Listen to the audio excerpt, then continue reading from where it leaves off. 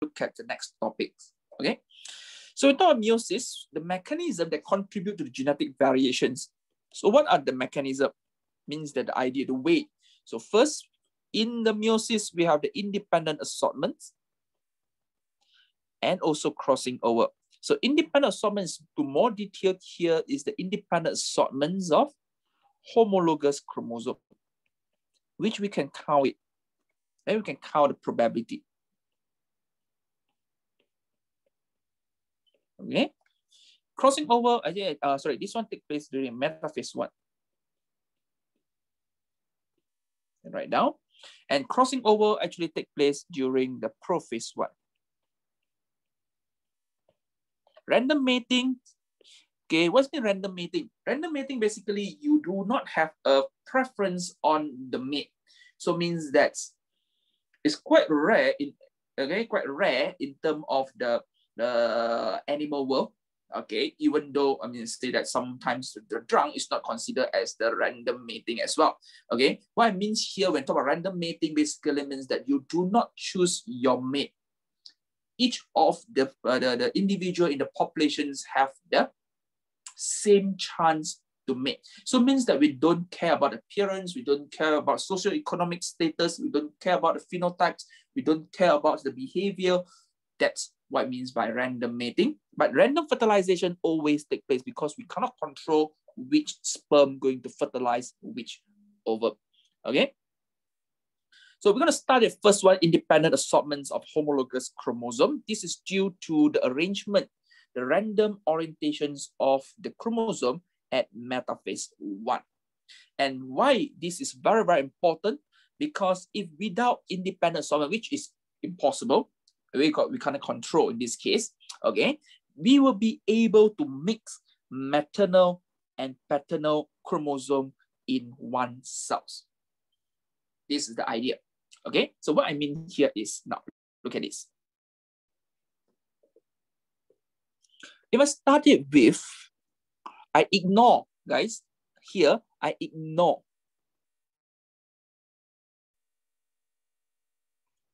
Okay, I ignore the effect of the crossing over, assuming that no crossing over take place. So if I assume that no crossing over take place and independent assortment take place, what will happen here is, if I have blue chromosome, okay, big one and blue small one, this blue color, you get it or we get it from our paternal side, father. Okay, and from the maternal side, it's a red color. Okay, so this one we get it from the maternal side. If there is no independent assortment, whenever we produce gametes, our gametes will be always paternal at one side after meiosis 1. Look at this, huh? Means that always paternal one together with the paternal, maternal with the maternal. There is no recombination. Can you see that? We cannot recombine them if, let's say, no independent assortment. So we continue with the meiosis 2.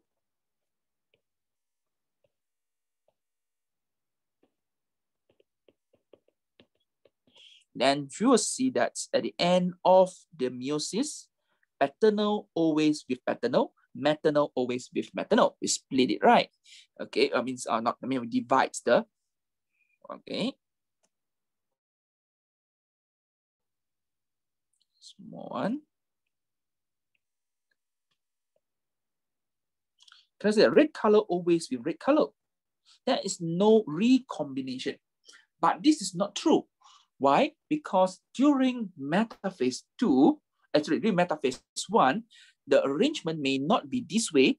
It might be, so I say, oh, another arrangement. Because we cannot control. We cannot control. Okay?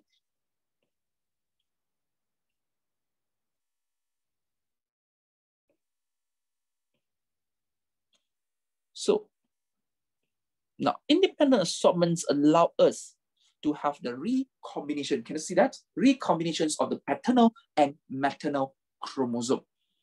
You get the idea? So it means that at the end of the process, meiosis 1 and meiosis 2, I will get the combinations. 4 cells, I will get the blue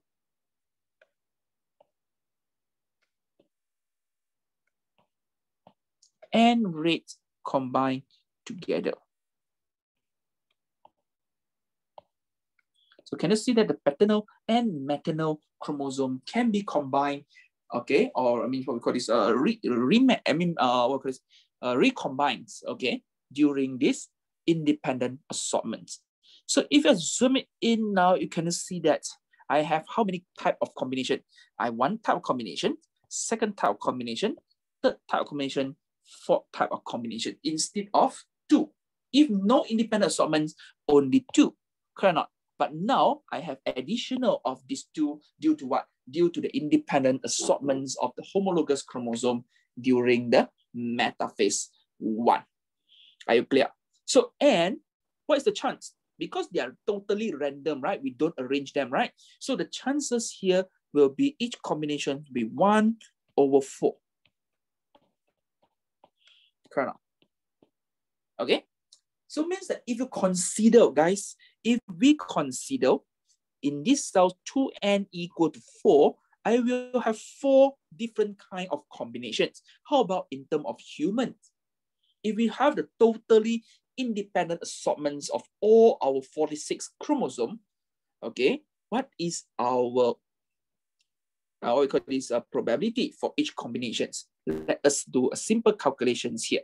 If I represent the capital letter A, is the chromosome from paternal. Capital B from paternal, father. Small a, small b. Okay? Or I can arrange big A, small b, small a, big B. So in this case, I will going to have the 4 different combinations, big A, big B together, small a, small b together, big A, small b together, small a, small b together. So total, I have 4 combinations. But if I have 3, this is 2n equal to 4. 2n equal to 4. But if I have 2n equal to 6, what will happen here is, you can see that if I have big A, big B, big C, I have small a, small b, small c. So in these combinations, I will going to have A, B, C together, small a, small b, small c together. But independent assortments may take place now. Move the C. So now I create the different variations now. Big A, big B, small c, small a, small b, big C. Can I see that? Or I may have big A, small b, big C, small c. So in this case, I will have big A, small b, big C, small a, big B, small c. Can I see that? Or I may have small a, big B, small b, big C, small c. Then I will get the combinations of small a, big B, big C, small a, big A, small b, small c. Can I see that? So total, I will have 8 combinations. So with the increase of number of chromosomes, you will realize that the number of combinations will be larger and larger. More combinations, more variation, and each of them will be 1/8. Random.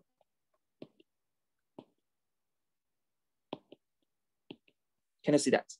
So basically, how you can calculate if 2n equal to 4, combinations equal to 4. 2n equal to 6, combinations now become 8. What is the number if 2n equal to 8? It becomes 16 combinations.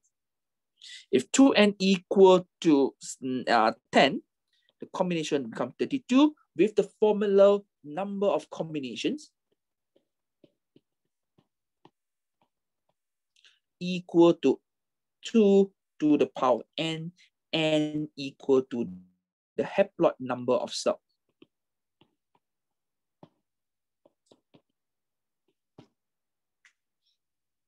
Okay, so now we're going to look at how unique we can be. Okay, so for human, we are 2n equal to 46, so n equal to 23. So means that the number of combinations, now we ignore, guys, we ignore, this one is something that we can calculate.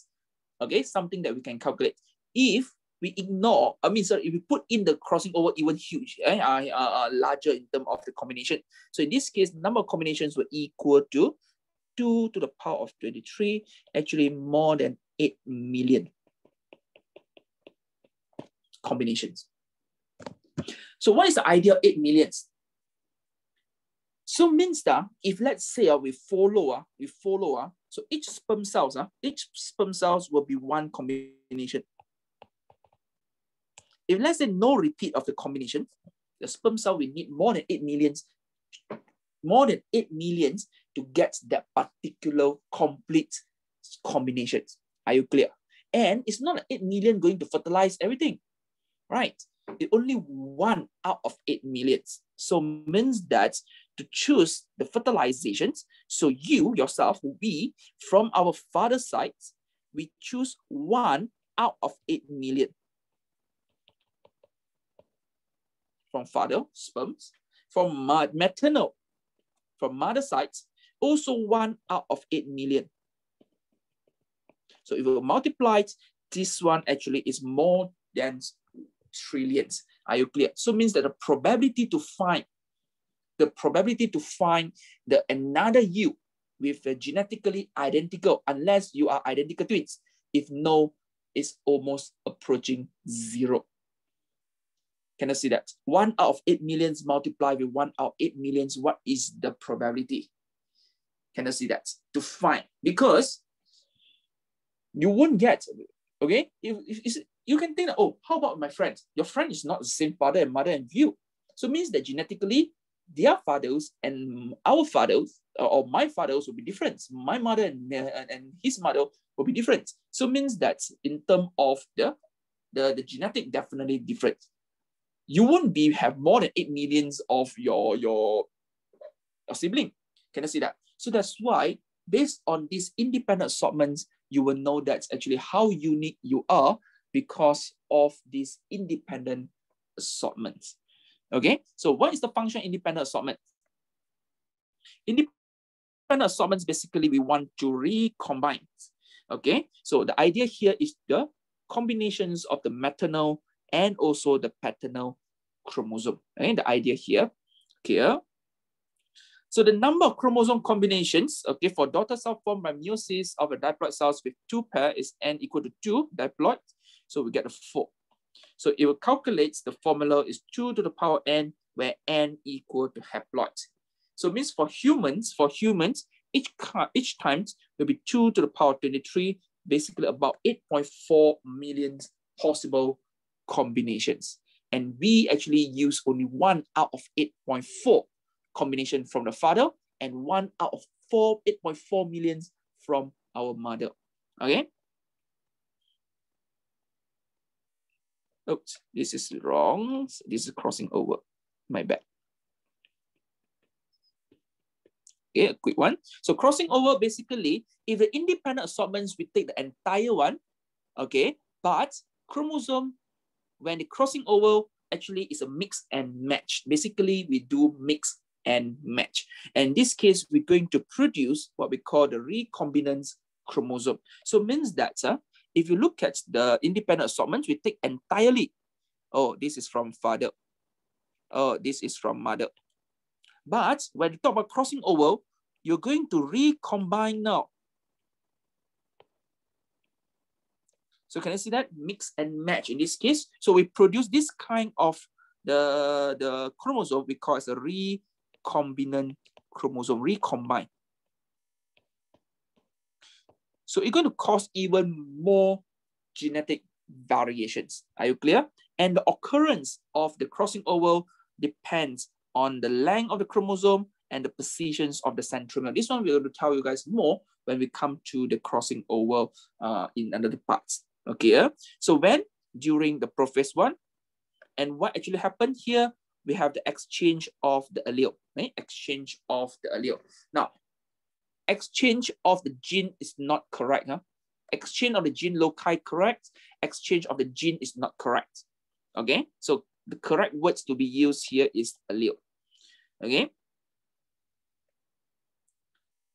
Then, because of this, we do have what we call the independent assortments of sister chromatids. So it means that sister chromatids are no longer identical. So it means that the way you position them will be different. So it results more recombinant chromatids here. So both of them actually increase what we call the genetic variations of the daughter cells. Random mating and random fertilizations. Random mating basically is a mating between individuals where the choice of partner is not influenced by the genotypes, phenotype, behavior, and a social preference. So it means that every potential mate will have the equal chance and all genetic recombination is possible. So this one is very, very rare in animal world. Okay. So how about random fertilizations? So random fertilization at the genetic variation arising from meiosis, basically male and female gametes represents for humans about 8.4 million possible combinations. So if we actually get the probability, one female gamete fertilized with one male gamete, is the combination will be 1 out of 70 trillions, the combination. Are you clear? 70 trillion. So in fact, you won't be able to find any of you in terms of the genetically identical. Only two possible. One is identical twins, means that your parents had another identical twins in other overseas. We don't know. Okay, you have to ask your parents, or your father or mother, they clone you. If no, you won't be able to get any genetically identical person as you. Okay, so with this, I have done for today's class. If you want to register attendance, you can try some questions here. Okay, and register your attendance. Okay, I mean, just for my own records, this attendance, yeah.